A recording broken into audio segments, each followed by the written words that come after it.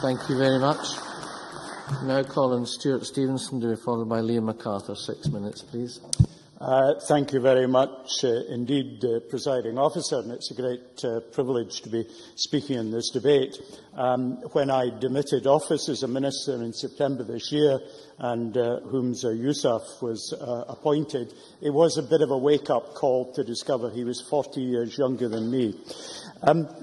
It is a good opportunity to look at the achievements of previous members of this Parliament, and Lord McConnell, or Jack McConnell as we knew him when he was here, has two major achievements. That is developing to the form that it now has the relationship that we have with Malawi, and anti-smoking legislation. It is somewhat ironic, of course, that one of Malawi's largest exports is tobacco. The value of that is falling.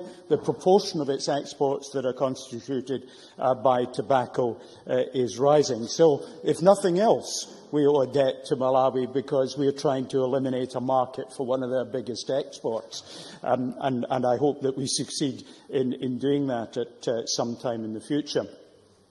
It was my very great privilege and pleasure to chair the meeting where the First Minister, Mary Robinson, announced the Climate Justice Fund in May this year.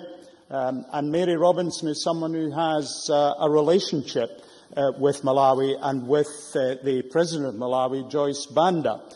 Joyce Banda joined the Global Leaders Council for Reproductive Health in 2010. It's chaired by Mary Robinson. So many of the connections that matter to us and matter to Malawi are connections that we are familiar with, they're multi-stranded, and it is our job to support and sustain as many of these as is possible.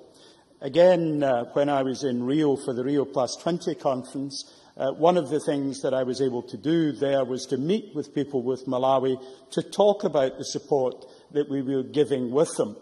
And just to show the interest that exists in our young people in Scotland, I also did a teleconference over the GLOW network into Scotland schools, and one of the topics that came up was Malawi.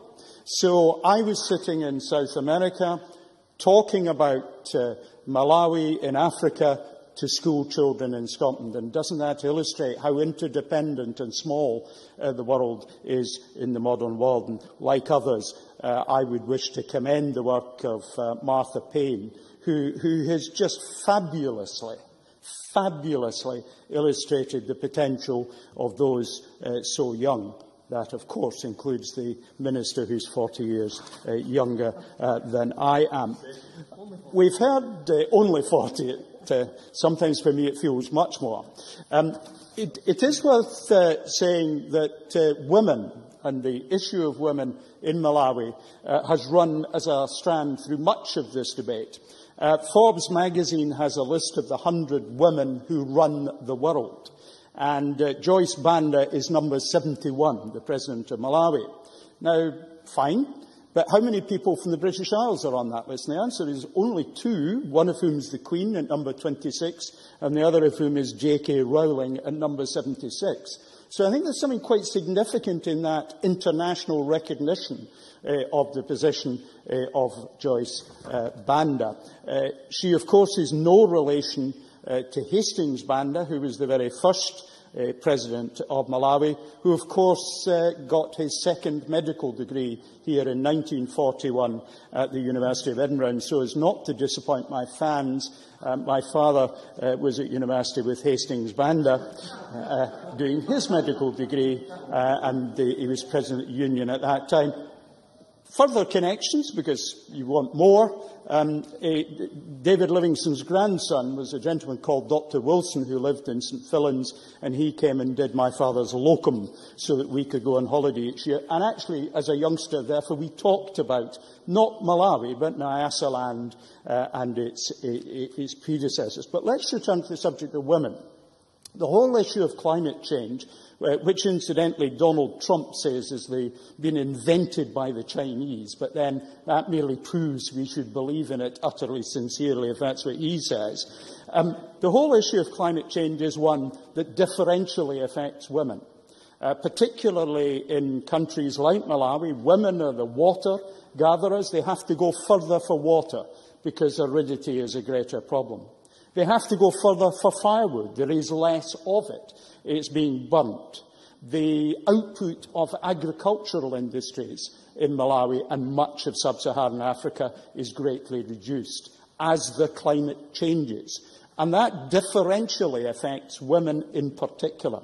So I think it is right in our climate change work and in our support for Malawi that we have a whole series of projects that are involved with supporting women. We're empowering women as local leaders. We're supporting a midwifery model. Mary's Meals we've talked about, and we're supporting a maternal health project. I think all of that is absolutely excellent. It is part of our moral duty to support people who've been affected by what we've benefited from on climate change. Malawi is our current focus. We can do much more in the future. I hope that we do so. But ultimately, the future belongs to the young, but the young of Malawi in particular.